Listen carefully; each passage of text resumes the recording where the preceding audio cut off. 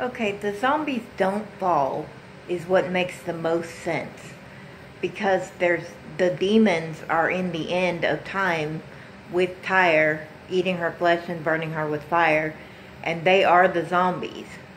So if they're the zombies and the children of Cain are probably the other zombies, but the demons are the zombies, um, then they will be around in the end. So they will enter into the 1,000-year reign with Christ if they don't get judged to go to hell instead.